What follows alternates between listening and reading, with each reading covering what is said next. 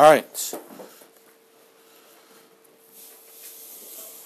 What was the lesson that the people of Israel learned when they were squeezed in between the Red Sea, the Egyptians, and mountains on each side? What was God teaching them to do there? Colin? All right. When they were in trouble, trust in Him. Call out to Him. Seek Him when something wasn't going right. We're going to see that it only takes a few days for the Israelites to forget that in this lesson. So lesson 48, water, quail, and manna. We're going to start and we'll read from Exodus chapter 15, beginning here at verse 22.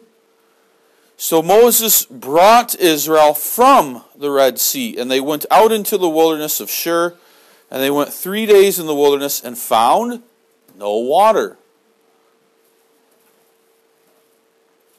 They obviously filled up their canteens, okay, their whatever equipment it may be that they had to carry their water in with them in the wilderness. But within 3 days, when you have 2 million people and herds of animals that need the water, and you're in a dry, dusty desert, you run out. Okay?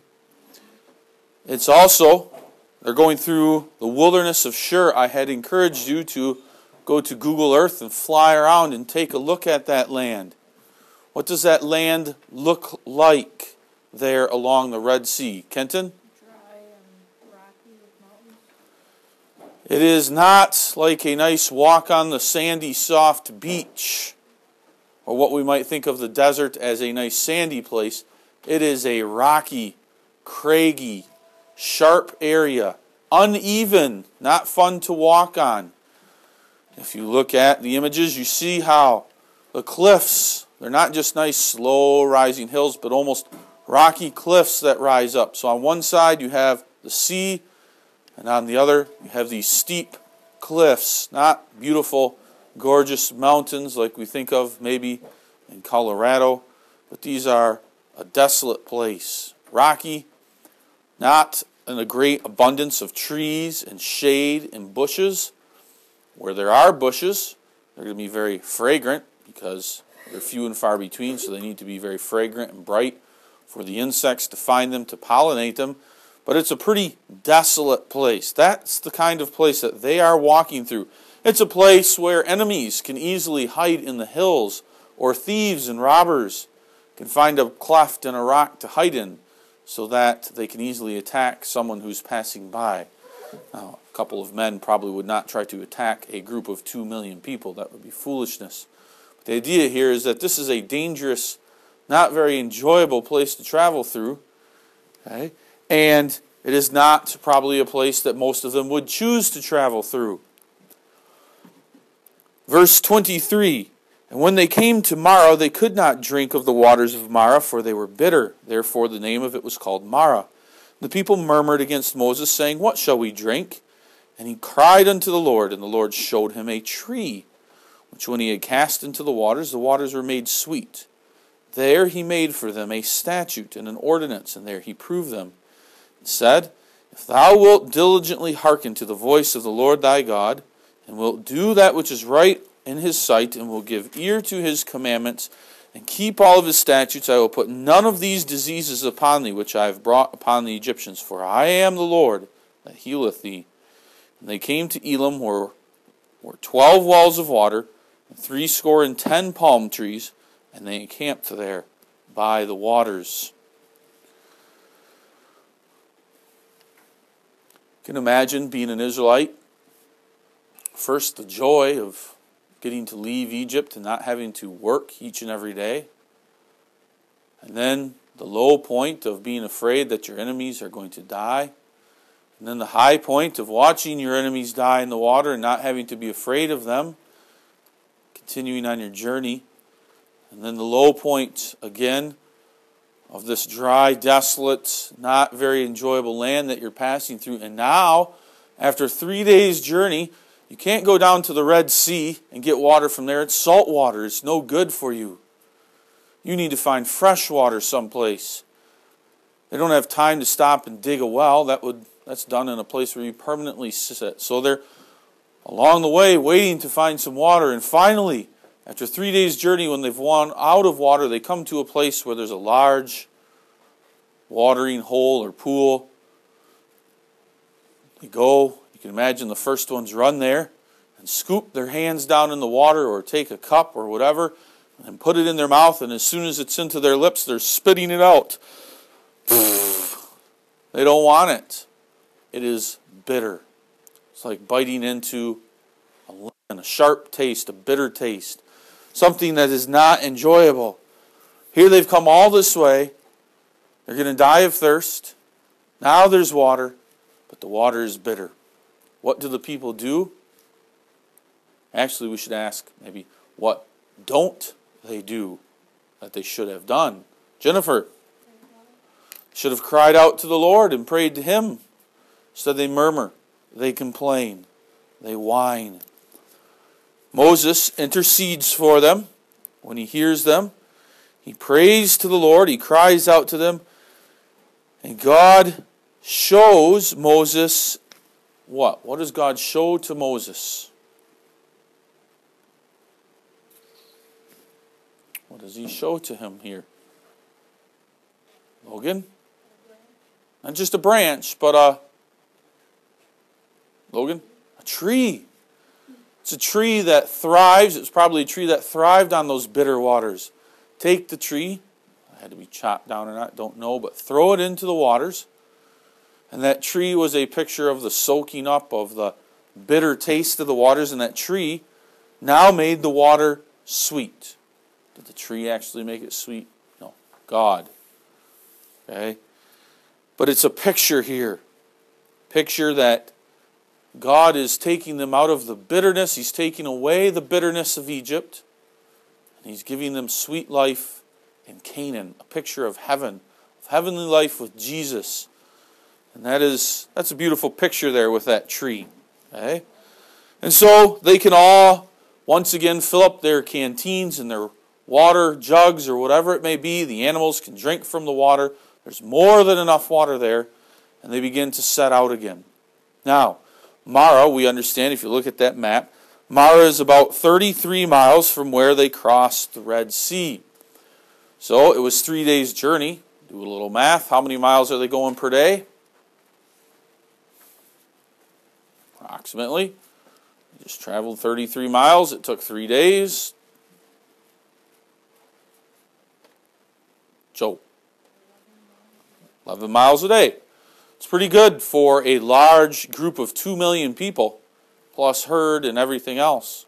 So, that's about their pace. It's a pretty good pace. And after they fill back up on water here, at Marah, we read they leave and they head towards another place, just a little ways to the south, to a place called Elim. And there were 12 wells of water and 70 palm trees. And the people encamp here. They probably, we guess, stayed there for a month. They rested. You might think, well, why rest so long? It's a large group of people to move. Probably some mothers were worn out and fathers from carrying their little young children, caring for babes. Okay? Got to make sure they don't overwork the animals. But most importantly, they're taking a while because they need to learn to trust in God. Okay? And that brings us to something else that they're going to run out of next, and that will be food. Chapter 16, everyone take a look there. And they took their journey from Elim, and all the congregation of the children of Israel came unto the wilderness of Sin, which is between Elim and Sinai, on the 15th day of the 2nd month after their departing out of the land of Egypt. And the whole congregation of the children of Israel murmured against Moses and Aaron in the wilderness. The children of Israel said unto them, Would to God we had died by the hand of the Lord in the land of Egypt, when we sat by the flesh pots, and we did eat bread to the full. For ye have brought us forth into this wilderness to kill this whole assembly with hunger. Then said the Lord unto Moses, Behold, I will rain bread from heaven for you, and the people shall go out and gather a certain rate every day, that I may prove them whether they walk in my law or no. And it shall come to pass that on the 6th day they shall prepare that which they bring in, and it shall be twice as much as they gather daily. And Moses and Aaron said unto all the people of Israel at even, Then ye shall know that the Lord hath brought you out of the land of Egypt. And in the morning, then ye shall see the glory of the Lord, for that he heareth your murmurings against the Lord. And what are we that ye murmur against us? And Moses said, This shall be, when the Lord shall give you in the morning flesh to eat, and in the evening flesh to eat, and in the morning bread to the full, for that the Lord heareth you murmurings which ye murmur against him. And what are we? Your murmurings are not against us, but against the Lord. So, what we see here, is they run out of food. It's all gone. It's not like they can go out hunting in these hills to find enough food for 2 million people. They don't have the time and equipment to go fishing in the sea. And again, they're not going to draw out enough fish for 2 million people. What are they going to do? Again, what should they have done? Should they have done, Brody? Prayed to God and cried out to him, but they didn't. They murmured and complained. And they specifically murmured and complained this time against Moses. It's you. You brought us out of Egypt. There in Egypt, we sat there by the flesh pots, and we ate our bread to the full. Yes, we had to work, but at least we had enough food. Now you bring us out here to die of starvation. We have nothing. Moses prays to the Lord, and the Lord provides a way for them. He says to them, Each and every evening I will cause quails, small birds, and I'll rain them, so that you can take them and eat them. But in the morning, when you arise, when you look out over the land, you are going to see a whiteness covering the land. You're going to see little things that look like wafers or crackers. There'll be bread for you. What was it called? What do we call it? Kenton? Manna. So, Moses scolds them. You aren't murmuring against us. When you come and complain to me that you're going to die here in the wilderness, you're not really complaining to me. What you're really complaining to is God. When you sit there and you go to mom and dad, I'm bored. You're really complaining to the Lord that there's not enough things for you to do. Well, sure there is. You can help out mom and dad. Probably have plenty of activities and things that just sit on the shelves in your room or in your house somewhere that you could do something with. But we don't. It's murmuring against God. It's not murmuring to mom and dad. It's not murmuring to Moses. And that's foolish of them to wish, even sinful. What wickedness to say, we wish we had died in Egypt instead of you bringing us here. Now, not all the people complained. We have to understand that there were many godly who did not complain. But there were many ungodly who did complain. And even those who were godly, we complained too. So we can't say that we are without fault here too. We probably would have whined, complained. So he sends them quails in the evening, enough to feed 2 million people, and he sends them manna or bread from heaven. We read, it had kernels in it. It's probably sweet like honey. Now, what were some of the rules that they had to follow with this manna? You probably remember that from your years of having these lessons before. What were some of the rules of the manna? Amber, give me one.